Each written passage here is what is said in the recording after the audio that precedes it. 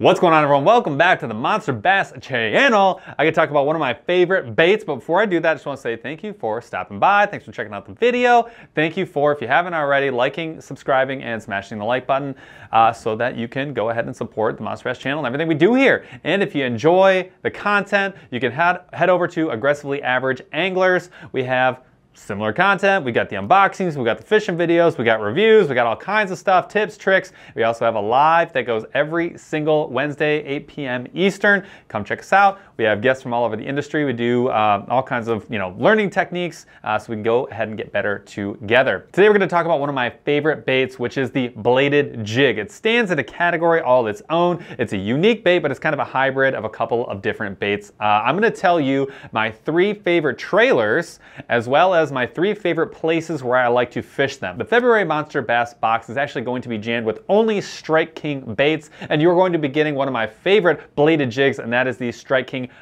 Thunder Cricket. So the Strike King Thunder Cricket looks like this. And how will you know a Thunder Cricket? Well, when you see that painted blade, that is going to be your first tip. Now, what makes a bladed jig?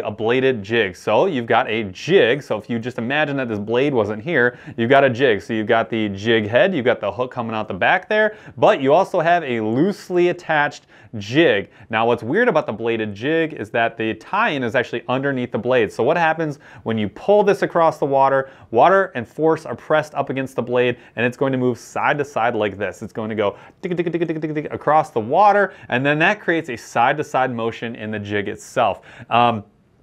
This is a giant fish catcher. What's nice about these baits is that they ride a little bit higher in the water column. My favorite size, my go-to all around, is a 3/8 ounce. You can get them all the way from a 1/4 ounce to an ounce and all different sizes, but I like the 3/8, half ounce, somewhere in there. That's my usual go-to for search and destroy. So what I'm gonna walk you through today, again, I'm gonna talk to you about my 3 favorite trailers. One of them you'll see, I'm gonna save this one.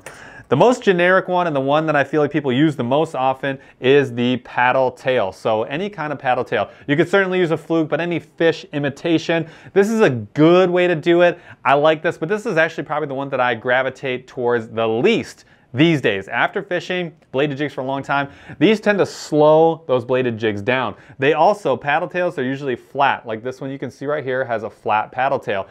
The way those are designed to work is water's moving across the bait's body, and then it's trying to actually impart a side-to-side action on the tail. So the tail's twitching this way. Now, bladed jigs, like I mentioned, when the water's pushing against this blade, it's going this way and it's shuddering side to side. So is the bait. So really, it doesn't really take full advantage of the paddle tail. You're almost better off using a fluke style, in my opinion. But this is a great way to fish it. It gives a little extra action, a little extra vibration. So if you're slow fishing, you're fishing a little higher in the water column, or you're targeting a specific type of bait fish, yes, this is one of my favorites. Whether it's a paddle tail or a fluke style, any fish imitation is a great trailer. And before I go on, you can certainly run these naked. And by naked, I mean no plastic trailer. But I'm gonna walk you through 3 of my favorites. So that was number 1, any kind of paddle tail. Now we're gonna get a little bit on the specific side. This is the Big Bite Baits Kamikaze Swim On. This one is 4.25 inches. The color though, this is really important. This color right here, smoky gold, hands down one of my favorites. I've seen some other folks on this channel who are really great anglers, way better than me, have also called out this color. It's just, it matches with so many different color skirts.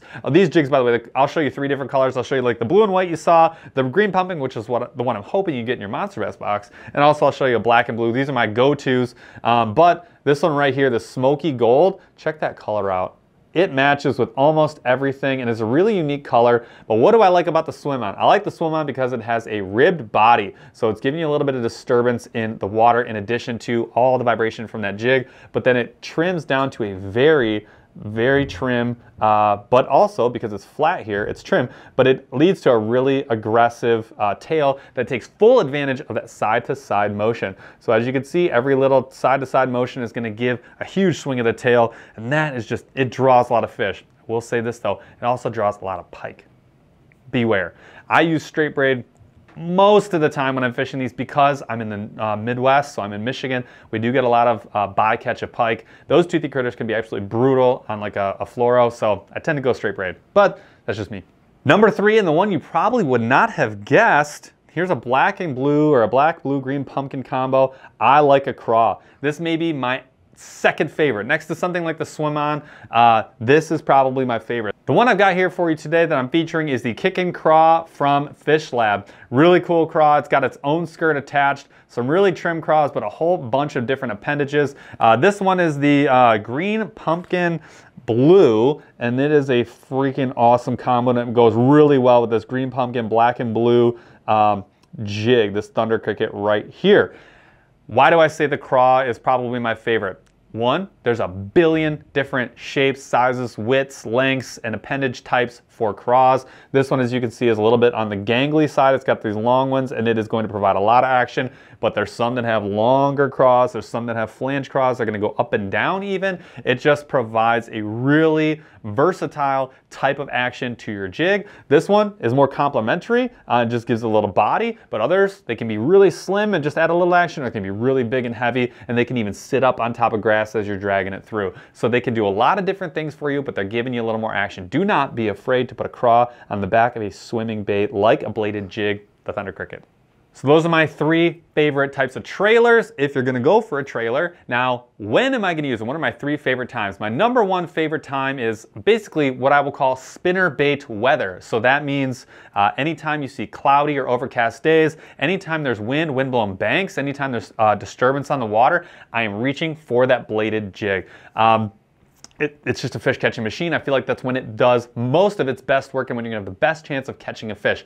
In those scenarios, I'm either going very natural, like maybe a bluegill presentation or a green pumpkin or a black and blue. Those are kind of the three that I use. Darker colors usually are more natural during those cloudy types of situations. Now, if the water's really stained, I might go with that chartreuse. That's when I really like to use the chartreuse in that dark water, but typically I'm going with more natural in that cloudy weather situation. My second favorite is anytime you've got some down branches or you've got some wood or sticks or trees in the water. Debo's Fishing, Devin from Debo's Fishing, who you've seen on this channel quite a few times, he has a famous saying, see wood, pitch to wood. And in my estimation, that fits almost perfectly with a bladed jig. I want to see that they run through cover, and these Thunder Crickets, just because, I don't know if it's the shape of that jig, they have a unique blade for sure, and you can tell the front is tipped up there, but these tend to bump and deflect cover really, really well, better than some other bladed jigs. This is where they excel for me. And again, if you're grabbing across something with a flat bottom, you're gonna have a little even better ability to deflect against cover. So this is my go-to setup for pitching against wood or into wood. And last but certainly not least is over grass. These do a great job, especially in that half-ounce range of riding a couple of feet under the water. Certainly you can let them sink and draw them up and fish deeper if you need to, kind of like a spinnerbait, but these excel a couple feet down under the water column, 1 to 5 feet, and that is just a killer option when you have taller grasses, especially on points or any ambush positions or anytime you see a big log surrounded by grass. A bladed jig is going to do a wonderful job of searching that big grassy area or that point, and you're going to be able to really dig in and find some fish. The reason it's my number 3 is because that's also when I tend to get some of my most aggressive pike strikes, and that's when I tend to lose some of these baits. They are a little expensive. These are in the $10 to $15 range depending on what site you're shopping on and whether or not you can find them on sale, the Strike King Thunder Cricket anyways, but these tend to be a little more expensive no matter what. There are some cheaper brands out there and they're very, very good, but $10 to $15 roughly what you can expect to pay for a quality bladed jig. And don't forget, this one is coming in your February Monster Bass box. So those are my 3 favorite places, my 3 favorite trailers for running a bladed jig. I hope that you learned something today. I hope that these tips are helpful for you. If you have any questions, leave them in the comments below. I'm always watching and I watch these for months. So if you're seeing this later, go check it out. I tend to come back to these and I will give you my best answer possible. Again, hope you learned something. Hope you enjoy this. Hope you have an awesome day, and I hope you get to try one of these from when you get your February Monster Bass box, and I hope you catch some fish on them. Have a good day, everybody. Catch you on the next video.